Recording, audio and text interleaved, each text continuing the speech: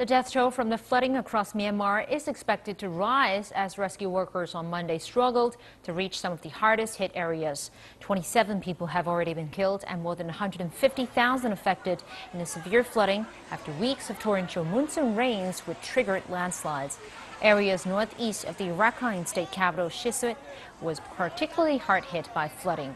A state-owned newspaper reported 700 houses were destroyed by landslide in Hakha, the capital of neighboring Shin state.